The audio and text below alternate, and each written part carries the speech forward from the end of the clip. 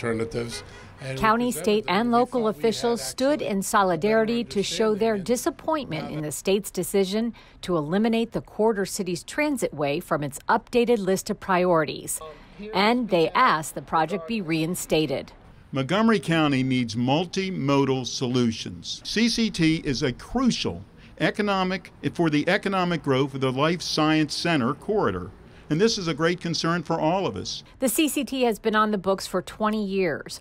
Originally, it was planned as a light rail from Shady Grove to Frederick, but in 2012, it was changed to a 15-mile bus rapid transit system ending in Clarksburg. Officials say the project is a critical link for economic development in the Up County. We can't afford not to do this project.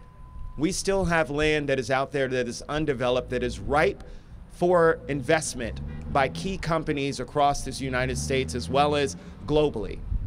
And if we are not committed to making sure that this Corridor City Transitway happens, we jeopardize the potential from those businesses coming here and investing in Montgomery County.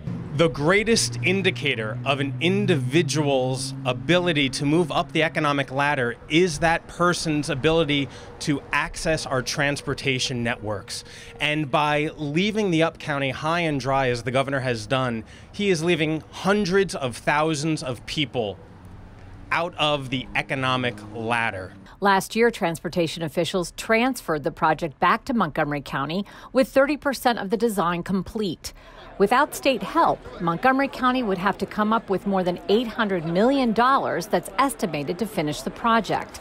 The state maintains it participates in projects that connect multiple jurisdictions, and they say the Corridor Cities Transitway serves just Montgomery County. So I would ask you, Mr. Governor, are you truly committed to economic development?